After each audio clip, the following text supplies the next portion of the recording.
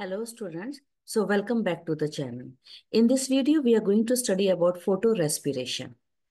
Photorespiration is also known as photosynthetic carbon oxidation cycle. Remember in the previous video, we studied Kelvin cycle is known as photosynthetic carbon reduction cycle. The Kelvin cycle is known as PCR cycle and photorespiration is known as PCO cycle. In this, the first stable product will be of 2 carbon. So we will say this cycle is also known as C2 cycle.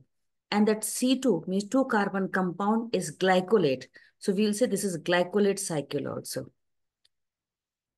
Now, why the plant is doing it? Because this is a characteristic feature shown by the C3 plant only.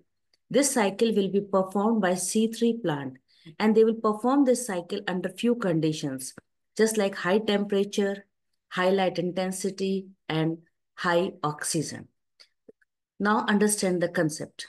See, in most plants, the initial fixation is done with the help of an enzyme Rubisco.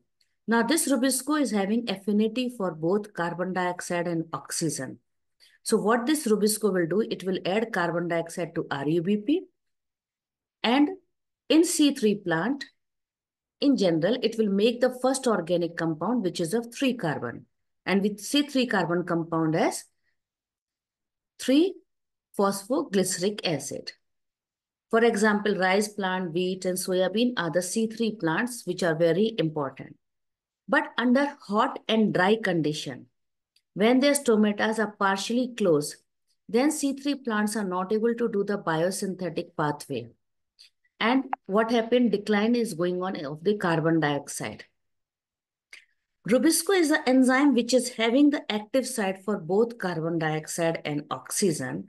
So what happened? Generally, when carbon dioxide and oxygen is equal, that time Rubisco has more affinity for carbon dioxide. But when carbon dioxide become less, and is less, why? Because of the hot climate and dry condition.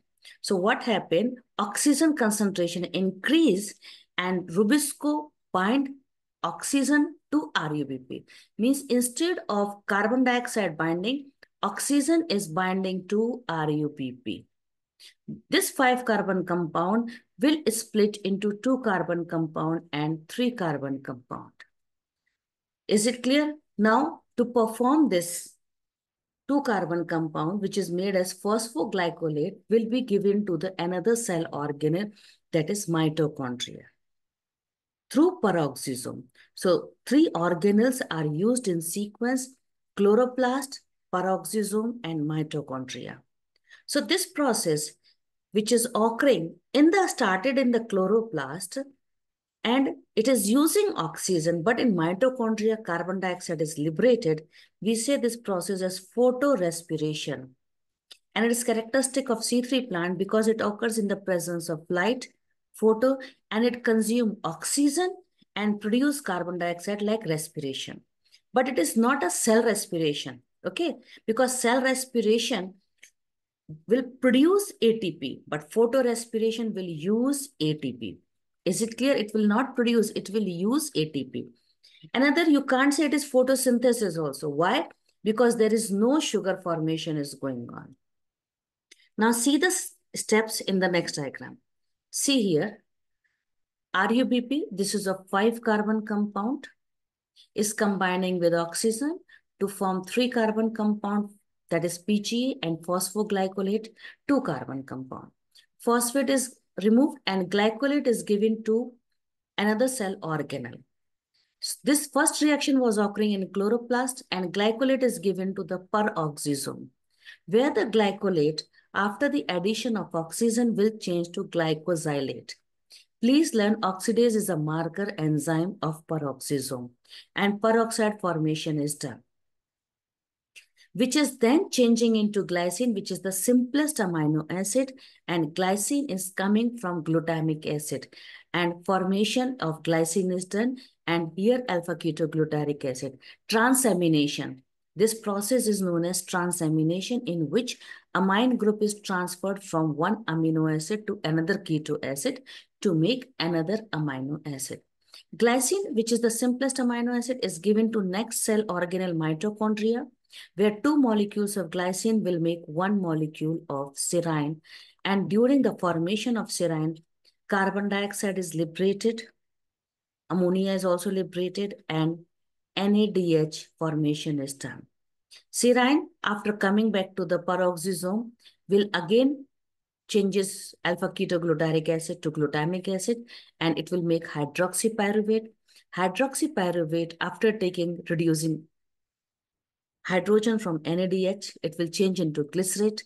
Glycerate is given to chloroplast, which will change into PGA to perform C3 cycle. Is it clear, beta? So this is a photorespiration. Why? Because oxygen is entering and carbon dioxide is coming out, and plant is forced to do this work under few conditions, that is high temperature, high light intensity, high oxygen. So these are the conditions necessary for photorespiration, and it leads to 25% loss of the fixed carbon dioxide.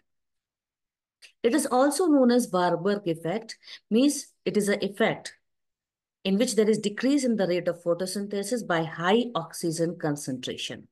Oxygen is a competitive inhibitor of carbon dioxide fixation by rubisco, and it promotes photorespiration so that photosynthetic output is decreased. So plants which are surviving in the hot and dry conditions, C3 plant has to do C2 cycle, that is photorespiration.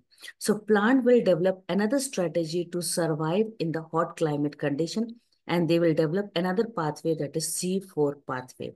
We'll be studying that pathway in the next video. Thanks for watching. I hope this video has helped you to understand the concept, why C3 plants are performing C2 cycle and what C2 cycle is. Thanks for watching.